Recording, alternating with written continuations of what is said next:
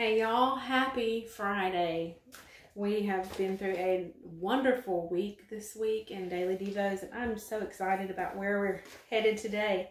But I'm going to a different place. Holy Spirit, remind me where it was. So yesterday we defined what cares and anxieties are, and part of the definition from Merriam-Webster's or from Strong's Concordance is very closely related to the idea of distractions. And of course, I have light bulbs and notes all over my page.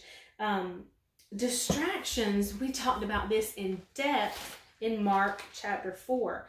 And I just want to bring this back up and connect this dot to just make a reminder about the enemy. You know, Satan doesn't have any new tricks up his sleeves.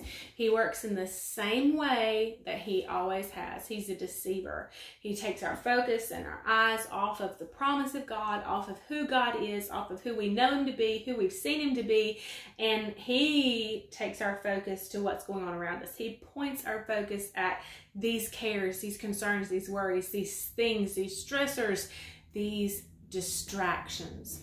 Now, we're in Mark 4, and this is of course the parable of the seed, the parable of the soil, parable of the sower. We've talked about this in depthly, but in Mark 4:18, it says, "The ones sown among the thorns are the ones who hear the word, and those sown on the then the cares and anxieties of the world and Can we stop? The cares and anxieties of the world." Is that just what we read from 1 Peter 5:7? And he said to cast the whole of your cares, your anxieties, all your worries, all your concerns, once and for all on him. Thorns. These things are thorns. Cast those thorns out.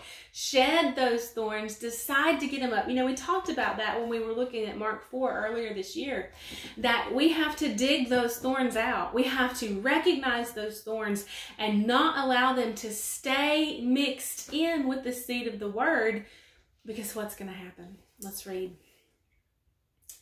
"Then the cares and anxieties of the world and distractions of the age and the pleasure and delight and false glamour, deceitfulness of riches and the craving and passionate desire for other things creep in, choke and suffocate the word, and it becomes fruitless."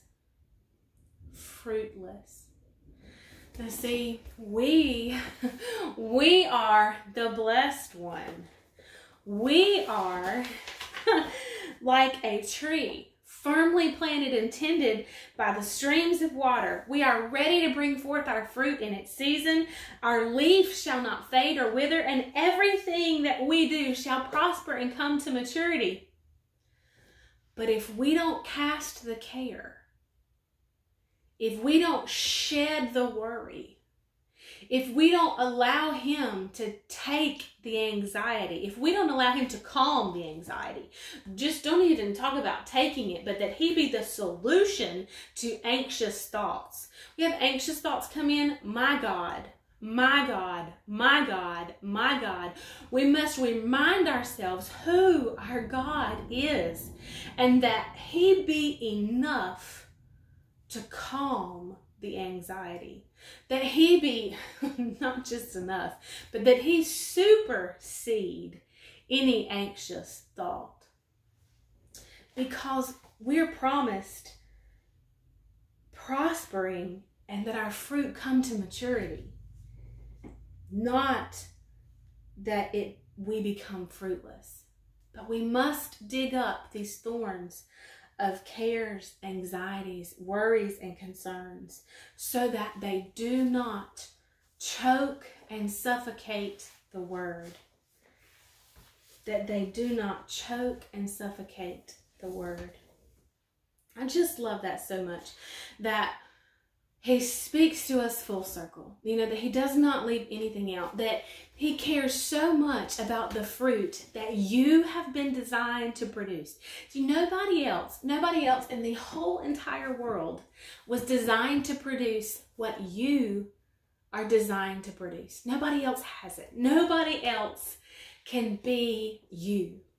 And so he cares so much about every aspect of our success, every aspect of our prosperity, and every aspect of our fruit coming to maturity. He cares full circle that he does not leave anything out, that these cares, anxieties, concerns, and worries will choke the word and it will become fruitless. But we know by his word he teaches us to dig up those thorns, to get the thorns out of the soil, get rid of those distractions, cast them out and on him, and we will see the fullness of what he has planned to bring forth through us. Oh, that is a good note to end on. All right, love y'all. I will see you tomorrow morning. Bye.